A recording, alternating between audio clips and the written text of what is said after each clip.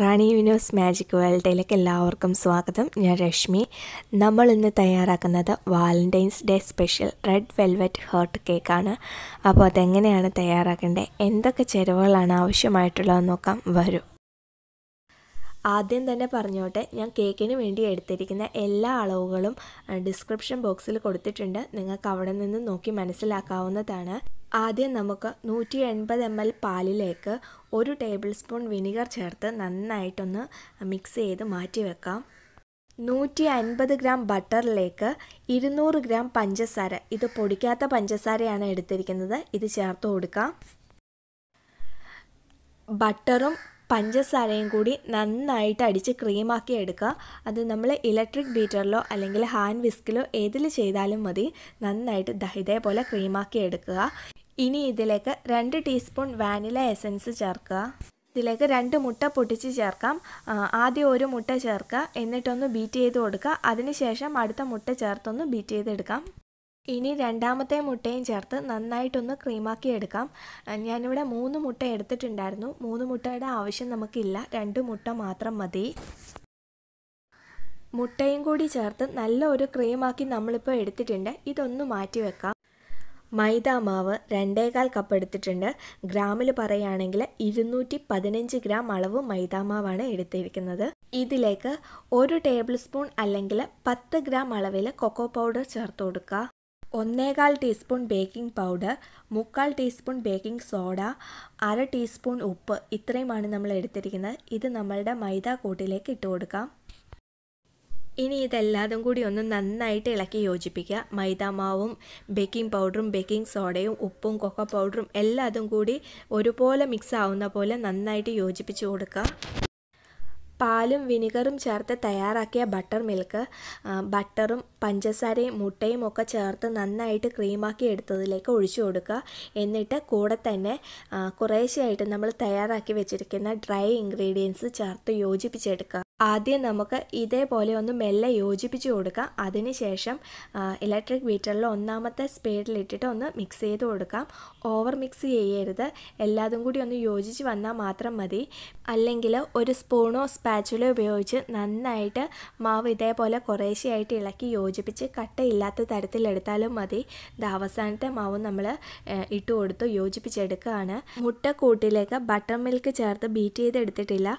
Butter milk ഒഴിച്ച് കൊടുത്ത അപ്പോൾ തന്നെ നമ്മൾ കൂടെ മാവും ചേർത്ത് കൊടുത്തിട്ടാണ് യോജിപ്പിച്ച് കൊടുത്തത്. അത് മെല്ലെയാണ് യോജിപ്പിച്ച് കൊടുത്തത്.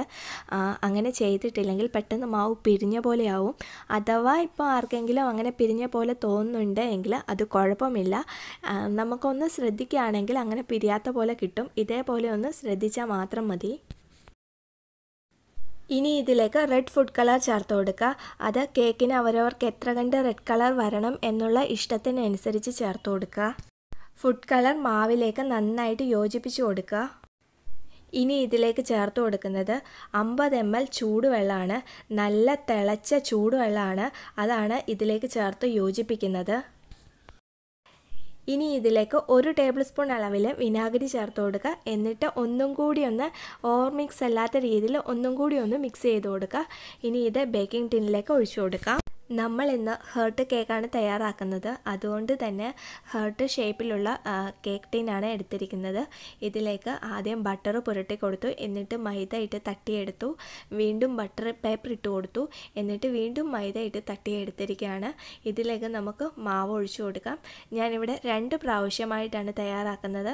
പിന്നെ ഇതേപോലെയുള്ളൊരു ടിൻ എൻ്റെ കയ്യിൽ ഒന്നേ ഉള്ളൂ. അപ്പോൾ ആദ്യം ഒന്ന് ബേക്ക് ചെയ്തെടുത്തു, എന്നിട്ട് പിന്നെയാണ് ഞാൻ അടുത്തത് മാവ് ഒഴിച്ച് ബേക്ക് ചെയ്തെടുക്കുന്നത്.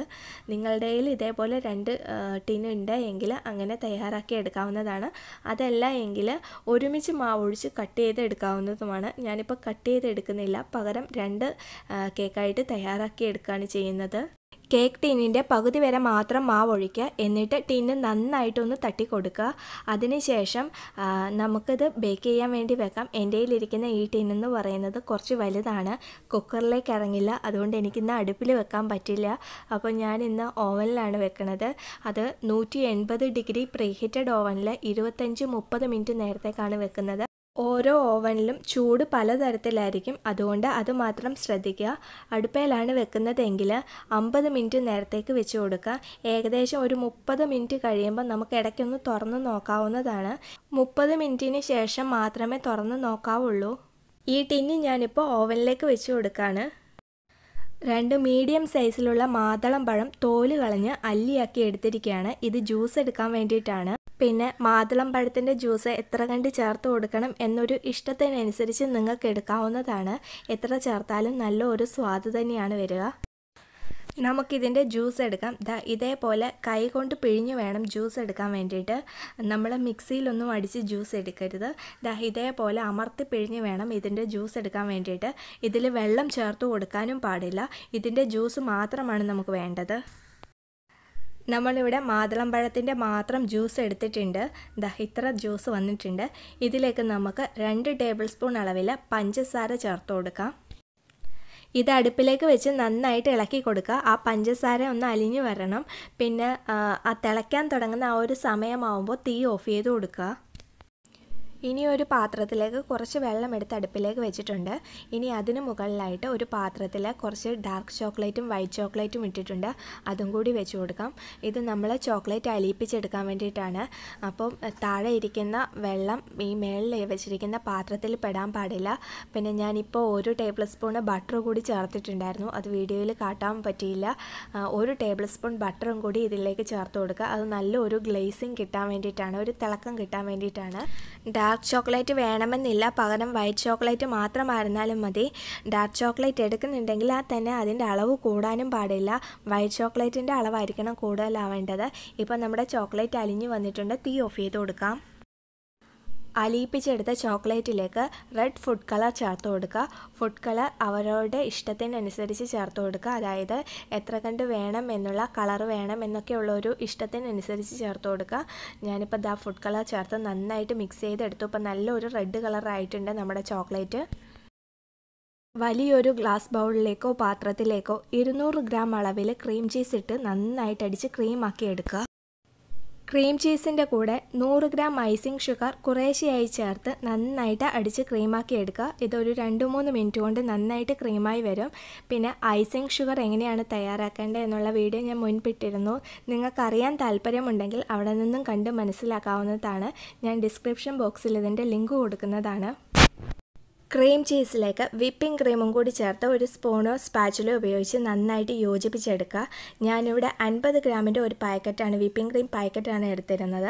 അതാണിങ്ങനെ ക്രീമാക്കി തയ്യാറാക്കി എടുത്തത്. അവരവരുടെ രുചിക്കനുസരിച്ച് വ്യത്യാസം വരുത്താവുന്നതാണ്. ക്രീം ചീസിൻ്റെ രുചി അത്ര കണ്ട് ഇഷ്ടമില്ലാത്തവരാണെങ്കിൽ അവർക്ക് വിപ്പിംഗ് ക്രീമിൻ്റെ അളവ് കൂട്ടാവുന്നതാണ്. പിന്നെ വിപ്പിംഗ് ക്രീം വേണ്ട എന്നുണ്ടെങ്കിൽ പകരം ബട്ടർ ചേർത്ത് കൊടുക്കാവുന്നതാണ് ക്രീം ചീസിലേക്ക്. നമ്മളിപ്പോൾ ക്രീം ചീസാണ് അധികമായിട്ട് എടുത്തിരിക്കുന്നത്. റെഡ് വെൽവെറ്റ് കേക്ക് എന്ന് പറഞ്ഞാൽ ആ ഒരു ക്രീം ചീസിൻ്റെ രുചിയാണ് നമുക്ക് ആദ്യം വരിക. നമ്മൾ ഐസിങ് ഷുഗർ ചേർക്കുമ്പോൾ നോക്കിയിട്ട് ചേർത്ത് കൊടുക്കുക. കാരണം വിപ്പിംഗ് ക്രീമിൽ മധുരത്തിൻ്റെ അളവ് ചേർത്തിട്ടുള്ളതാണെങ്കിൽ അതിനനുസരിച്ച് മാത്രമേ ചേർക്കാവുള്ളൂ. അതേപോലെ വാനില എസൻസ് നോക്കിയിട്ട് അവസാനം ചേർത്ത് കൊടുക്കുക. ഞാനിവിടെ ഇപ്പം വാനില എസൻസ് ചേർത്ത് കൊടുക്കാനില്ല. വിപ്പിംഗ് ക്രീമിൽ വാനില എസൻസിൻ്റെ ഫ്ലേവർ ഉള്ളതാണ്.